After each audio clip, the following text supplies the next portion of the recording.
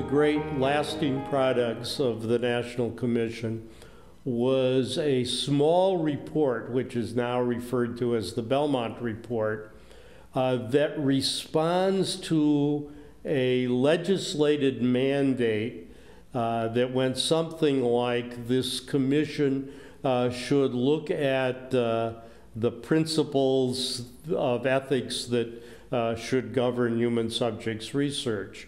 I was not directly involved in the Belmont Report. My colleague here at the Kennedy Institute, Tom Beecham, was involved in the staff and played a central role in the writing of that report.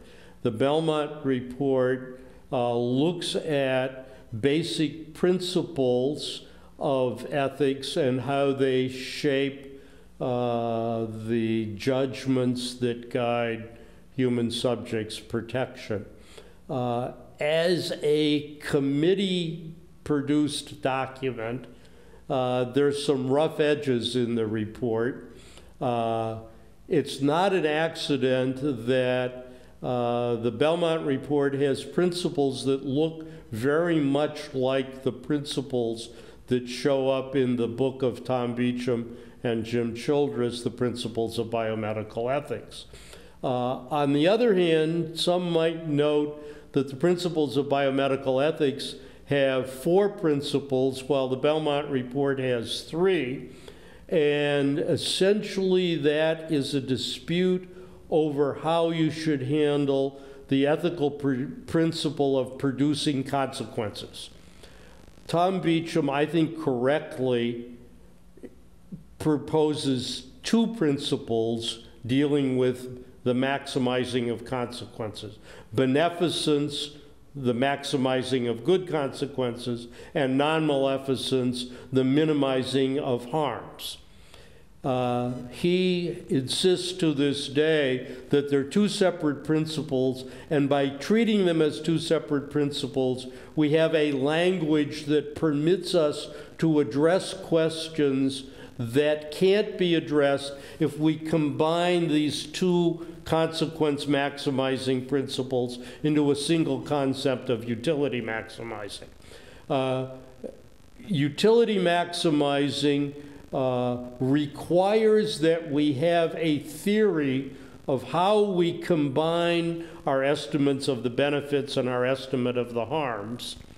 And you really need the language of non-maleficence and beneficence to carry out a discussion about the proper way of combining benefits and harms.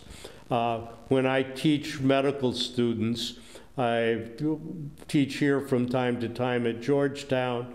I've taught medical students that are going into Albany Medical College for over 30 years, and I teach all the medical students at St. George's University in Grenada. I've taught probably 15,000 medical students in my day, and particularly large classes in Grenada. I have a whole section on the issue of different ways that we can combine benefit and harm, and how you get to different answers depending on your strategy for combining benefits and harms. I use an example of a hypothetical research question that compares a standard chemotherapy with an experimental 4-drug regimen. And it turns out if you hypothesize some pretty plausible estimates of benefit in harms in the 2 treatment arms, one way of combining benefits and harms leads you to the conclusion that the high-risk, high-gain research arm is utility maximizing. Another strategy leads you to the conclusion that the 2 arms with exactly the same data, the 2 arms are equally balanced. They're in equipoise, we would say, and therefore it's ethically justified to a randomized trial. There's a third way of combining benefits and harms that is summarized in the old slogan, primum non nocere, first of all, do no harm, that says your first duty is to minimize harms.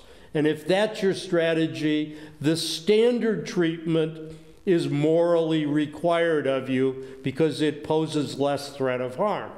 So just by working with concepts of beneficence and non-maleficence, the two utility maximizing principles of the Beecham-Childress four principles, you end up with the conclusion you're morally obliged to give your patient the research arm, you're morally obliged to give your patient only the standard treatment, or you're in equipoise and therefore you can justify randomization. And all of that hinges on the discussion of your theory for combining benefits and harms.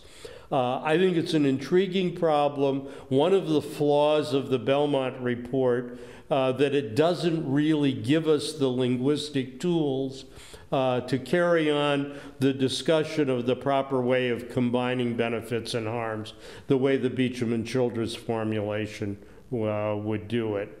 I've always, in my own ethical theory, insisted that beneficence and non-maleficence are independent principles, and many include this idea that avoiding harm is a prior principle or a principle that you first must satisfy. That turns out to be a very conservative principle, one that if taken literally you would never do any research with, because you'd always stick with the tried and true rather than the experimental, where you'd have to concede because you don't know the answer, that's why it's an experiment.